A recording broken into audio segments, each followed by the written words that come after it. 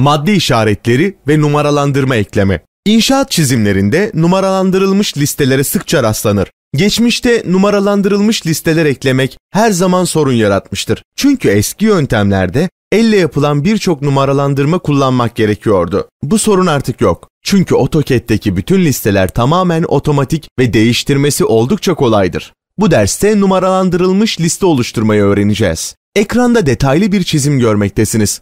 Şimdi bu çizime liste not ekleyelim. Sağ tarafta bu iş için boş bir alan var. Notumuz için bir katman ve metin stili önceden oluşturulmuştur. Listeyi oluşturmak için çok satırlı metin kullanacağız. Şimdi şeritte Multiline Text düğmesine tıklayın.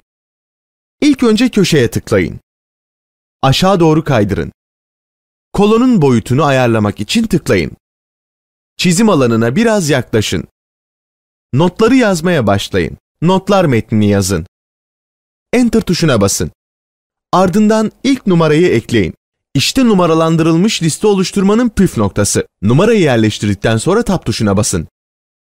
Böylece AutoCAD sizin bir liste oluşturduğunuzu anlayacaktır. Daha sonra notu ekleyin. Gerekli cümleyi girdikten sonra tekrar Enter tuşuna bastığınızda AutoCAD sizin için sıradaki numarayı girecek ve formatı ayarlayacaktır. Şimdi tek yapmanız gereken notları eklemeye devam etmektir. Geri kalan her şeyle AutoCAD ilgilenecektir. Notları eklemeyi bitirdik. Şimdi birkaç format değişikliği yapalım. İlk önce notlar metnini seçin. Sekmedeki komutu kullanarak altını çizin. Karoyu tıklayın. Basılı tutun ve kolonu biraz daha genişletin. Bitirdiğiniz zaman editörü kapatmak için ekranı tıklayın. Şimdi numaralandırılmış listeleri değiştirmenin ne kadar kolay olduğuna bakalım. Metine çift tıklayarak başlayın. Bu, editörü geri getirecektir. Bir not daha ekleyelim. Bunu yapmak için son notun bittiği yere imleci getirin. Ardından Enter tuşuna basın. AutoCAD nerede kaldıysak oradan devam edecektir. Bu maddeye de gereken bilgileri girin. Şimdi ara maddelerdeki notlardan birisini kaldırmak istediğinizi düşünelim. Bunu yapmak için metni seçin. Delete tuşuna basın. Metin kaldırılmıştır. Ancak numaralandırmanın yeniden oluşturmasına ihtiyaç vardır.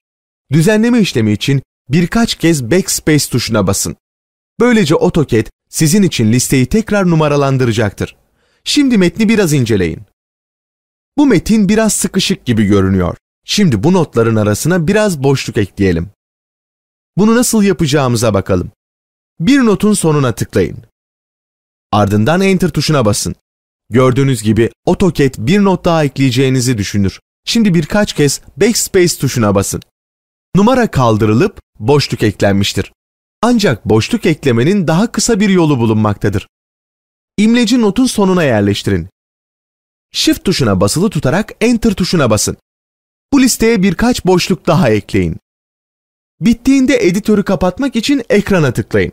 Başka bir şey daha deneyelim. Metni seçmek için çift tıklayın. Şimdi bu numaralandırılmış listeyi madde işaretlerine çevirelim. Bu değişikliği yapmak için tıklayın ve tutun. Ardından sürükleyerek metni seçin. Paragraf paneline gidin. Bullets and Numbering yani madde işaretleri ve numaralandırma simgesine tıklayın. Bu listenizin tipini kontrol eder. Şimdi menüden Bulleted yani madde işaretleri öğesini seçin. Eğer bu görünüşü de değiştirmek isterseniz yeniden komuta tıklayın. Örneğin harfli liste olmasını istiyorsanız Letters seçeneğinden örneğin Uppercase menü öğesini tıklayabilirsiniz. Gördüğünüz üzere AutoCAD listeleri çok esnektir. Liste oluşturmak veya düzenlemek Word programını kullanmak kadar kolaydır.